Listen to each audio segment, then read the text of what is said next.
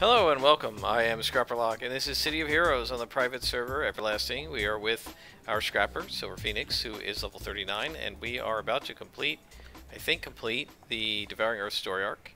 We've been asked to board the train, which we're now doing, and there's going to be an outdoor mission.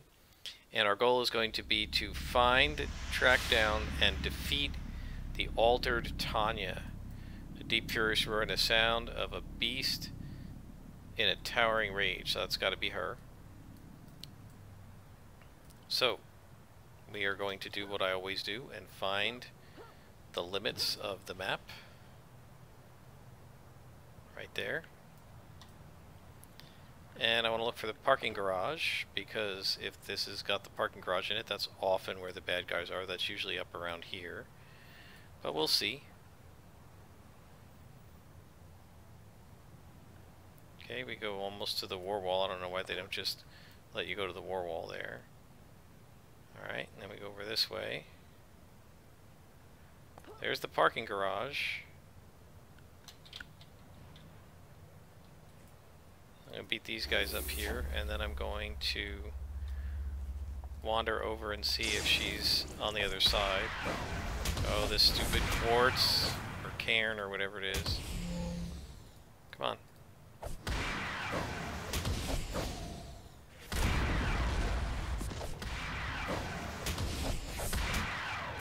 You can see how much damage we output now. It's quite nice.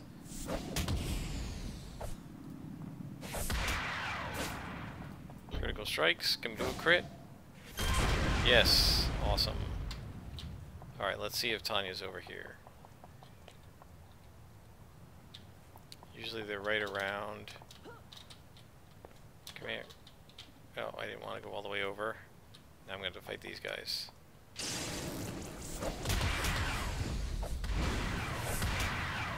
Yeah, that was sloppy.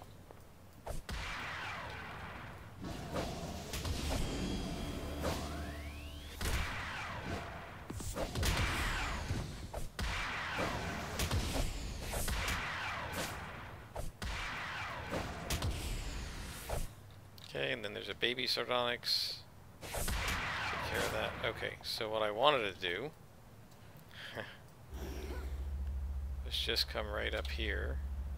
Oh, I missed it again. Right there. And just take a look.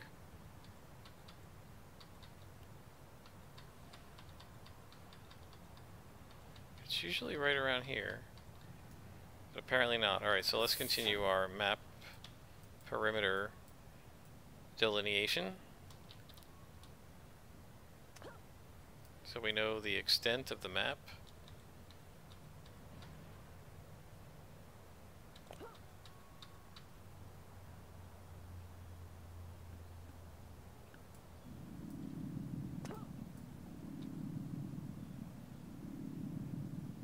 Okay.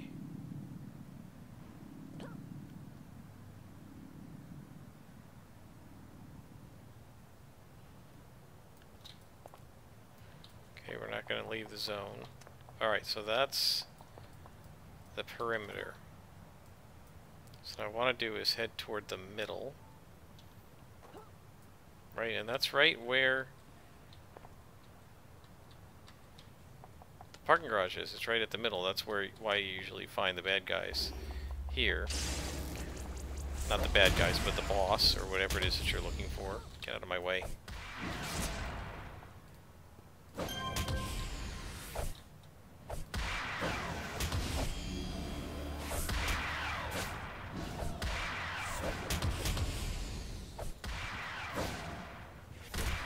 Alright.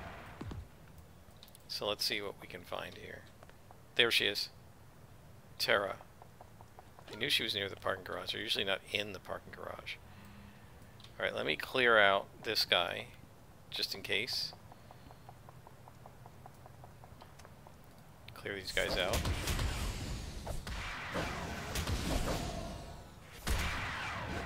Yeah, you know, I think I mentioned in a previous episode I've started doing the Praetoria content with a friend of mine, and one of the things that's really interesting to see is how similar we play. I would have to say, to a certain degree, you could say he I don't know how to say it. I don't want to say he taught me everything I know about playing role-playing games, but he kind of did because, well, we learned them together, but he knew D&D before I did. And so he kind of taught it to me, and then we learned it, you know, kind of played it together and learned a lot of things, you know, kind of in tandem with each other as we were figuring things out, reading stuff in the rule book and that sort of thing. But, you know, he kind of taught me how to play RPGs, and the way I play them is very similar to the way he does, and it was really interesting to see when we got in a situation like this. We're in a room and there's like a boss, and then there's minions around the edges. He didn't even say anything to me. He just went around the edges and took out all the minions first, and then we went after the boss. It's just something we always do. Is that one close? He's nowhere near. Alright. So we're going to take this death cap out first. What level is she? 41. Plus 2 elite boss. I think I'm going to go ahead and pop a loot here. And we'll see how it goes, guys. Here's a loot. That's a really cool animation, and you get really fast. Notice my defense now, it's 80%, right? So he should be floored. Now I have 3 minutes to beat the crap out of Terra. Do a little extra damage. A little better accuracy. See if we can knock her over. Nope. Critical strikes are good. Look at that, cannot hit me. Oh, she is floored. If you look at her 2 hit rolls. 7% chance. Right?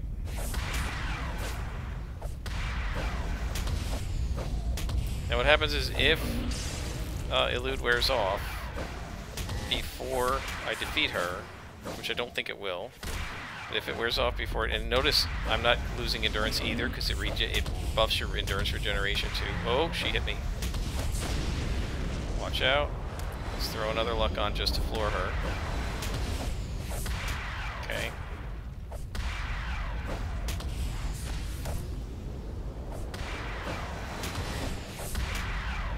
Got her.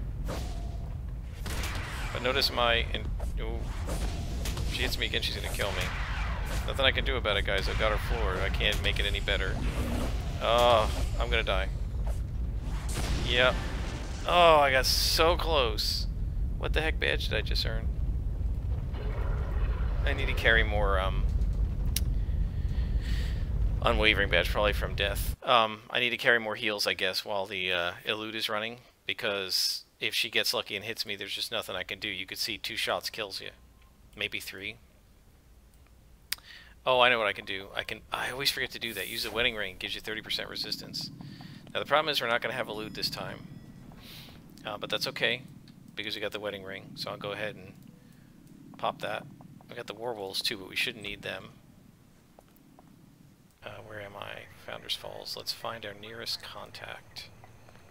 Let's see. Let's just grab Ginger Yates. She's right there, half a mile away, so that's not too bad. Make sure to re-engage your toggles because they all drop when you die. Now the elite boss will be nearly back to full health. And we will not have elude, so we just gotta hope.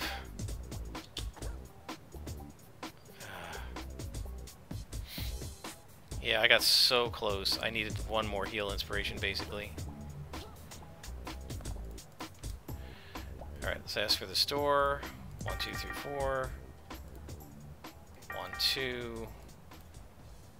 Come here. Come here. Let's grab a damage. And we've got our resistance that we will turn on as well.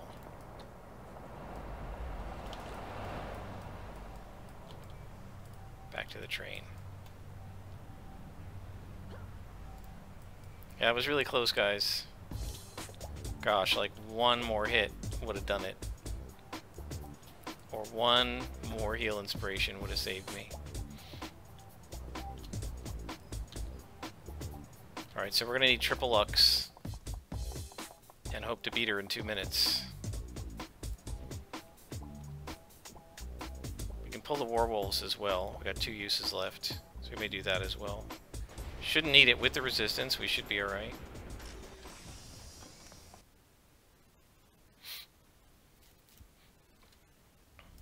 This is, by the way, entirely because it's a +2 boss. If that had been a +0 elite boss or +1, it would have been no problem.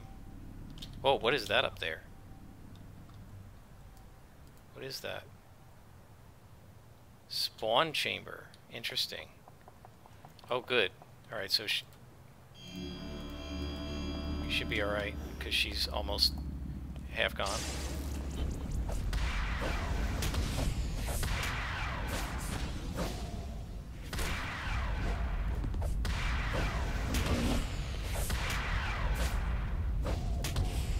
Do some extra damage.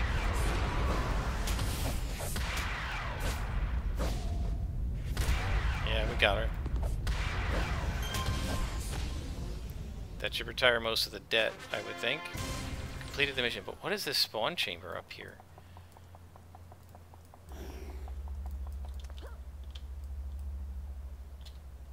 What is that thing?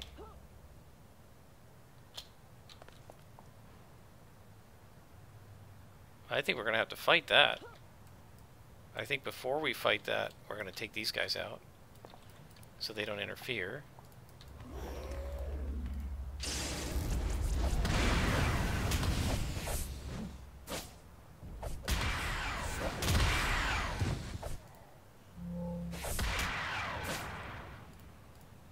We got 32 reward bars, so this is the end of the story arc.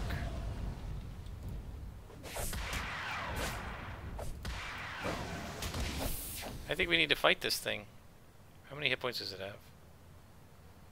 2100. That's going to take a while. Alright. Let's go get it. See what it does. It's just going to sit there. I thought it was going to, like... It's a spawn chamber. I thought it was going to, like, spawn stuff. Apparently not. That's kind of lame. It's really cool looking. But it's not doing anything. It's just sitting here glowing. That's kind of lame.